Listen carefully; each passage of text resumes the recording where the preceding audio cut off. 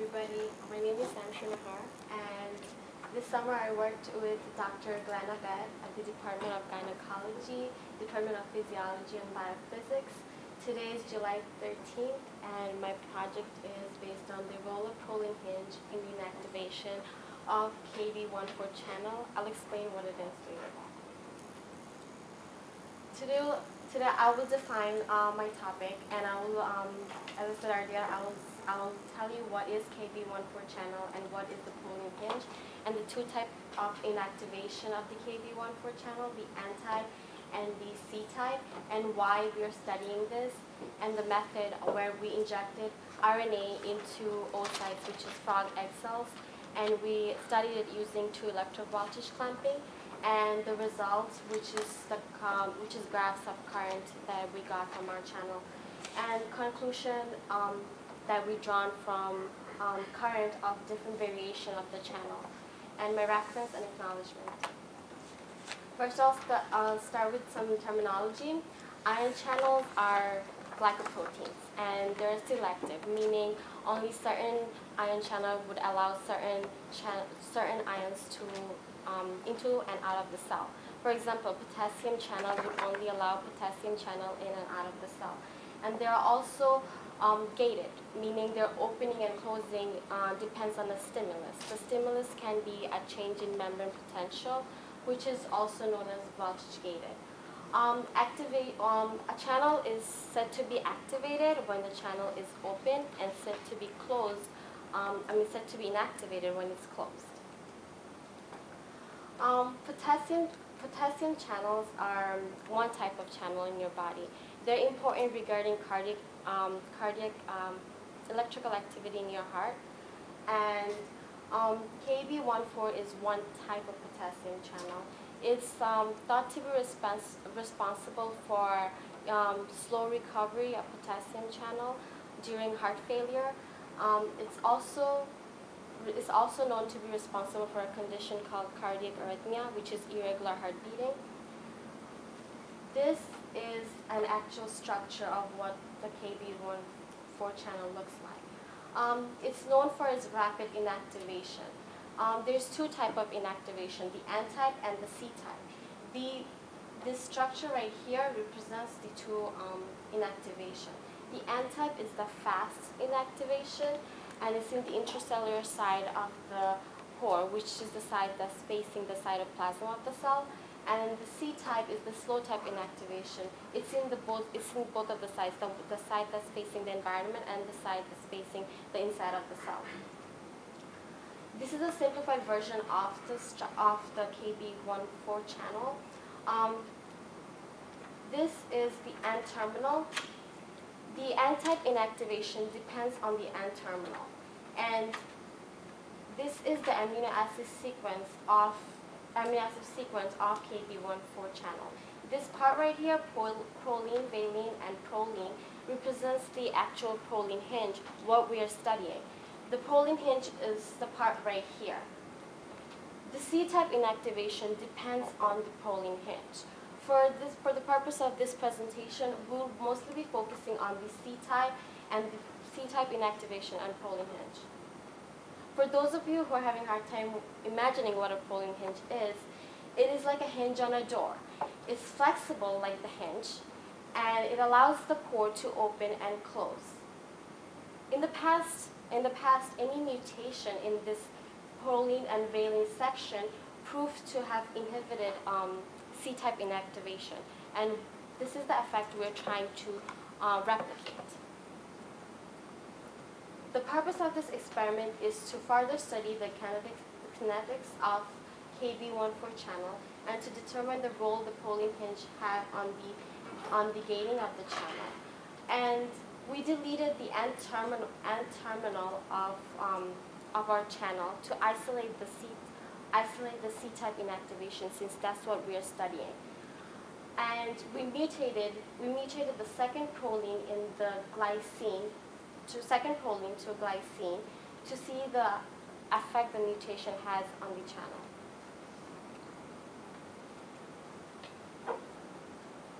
We took the part of the gene that codes for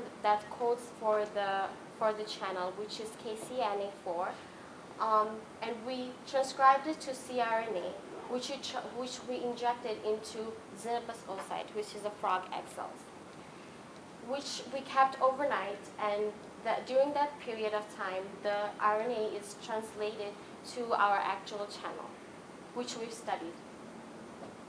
Xenopus oocytes are, as I mentioned earlier, are frog egg cells. They're removed surgically under trichine anesthesia, and they come in clumps called ovarian lobes, which includes connective tissue, blood vessels, and oocytes. And what we did was we separated them, and they look like this when they're separated before we injected. Oocytes are surrounded by a membrane called vitelline membrane, which does not express ion channel, and they're surrounded by another layer called the follicular layer, which does express its own ion channel. So this has to be removed before we can actually inject our own RNA and express a channel. So it's removed using a series of treatment of collagenase, which is an enzyme that digests the follicular layer. After the follicular layer has been removed, we inject RNA into the oocytes at a concentration of 0.005 to 0.1 micromolar, and we incubate it in 18 degrees Celsius for 24 to 48 hours. During that period, the RNA is translated to our channel. After 24 hours, we usually study them using 2-voltage patch clamping, where 2 electrodes are injected into the oocytes, and that measures the current of ion going in and out of the cell. This gives us an idea of activation and inactivation of the cell, or the channel. In my results, I'll be discussing graph of the wild type, which is the type without any mutation, and the graph where our N-terminal is deleted and our C-type is isolated, and our mutation to glycine in the proline hinge, and the combined effect of the N-terminal and mutation to proline hinge. This is the structure of the wild type. This box right here is a standard protocol that we follow whenever we are studying currents. This is our holding potential. This is the voltage that we set our channel in, and this P1 is what shows us inactivation.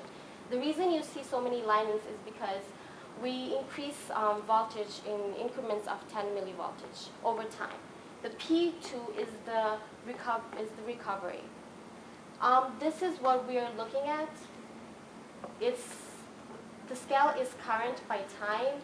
Over here is our holding potential, and when the channel is activated, the graph increases, and when the channel is inactivated, the graph rapidly decreases.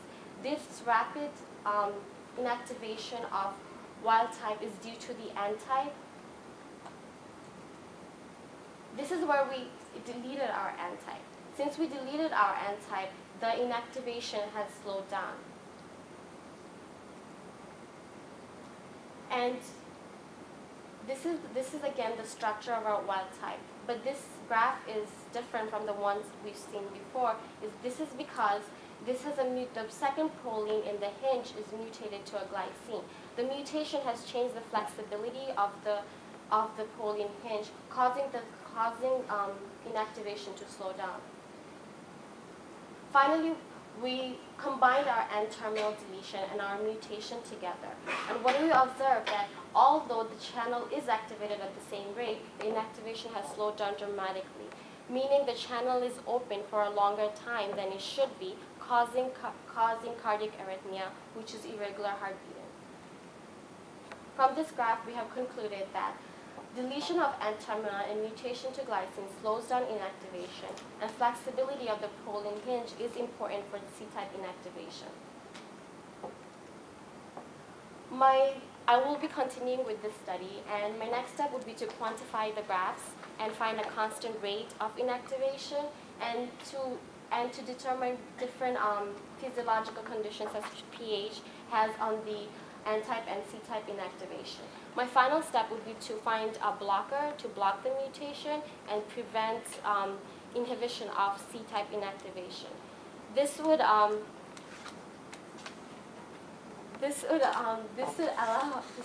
us to possibly prevent cardiac arrhythmia, which is usually caused after heart failure. This is my reference. I want to thank Dr. Bat, my mentor, Dr. Rasmussen, Stanley, Leanne, Gloria, Jennifer, Agnes, and Judy, which are the secretaries and PhD students and lab technicians, and CSTEP, Ms. Shana Crampowens, Dr. Falarin, Matthew, Tuana, Christopher, and CSTEP interns.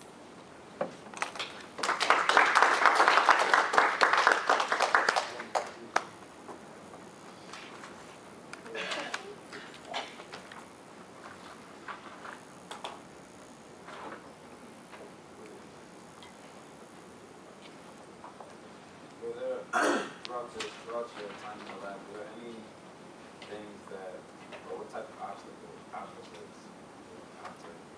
Well, the actual injection of the oocytes, I actually tried doing it, and I broke the needle a couple of times because they're so tiny and they're really hard to work with. And then you have to find the right gene for the channel, which is a long process. And then you have to like inject it into the plasmid of bacteria, and these things can take a long time. The timing is an issue, and plus you have to know a lot about electrophysiology. This is not just biology, and electrophysiology is a hard field if it's not your field. So I had a lot of hard time just understanding the graph. So you mentioned before that there were certain things that you had to do in the mornings. How important is timing to what you're doing, and how much time you need to elapse? Well, when you're doing collagenous treatment, you have to do you have to give it an hour. You have to come back in an hour or 2 hours, and then change the collagenous over and over again. Because if you keep it for a long time, it's over digested, and your egg cells are ruined. You have to start all over again. And when you're also doing overnight, when you're incubating your oocytes, you have to come and change it every morning, or else they break down.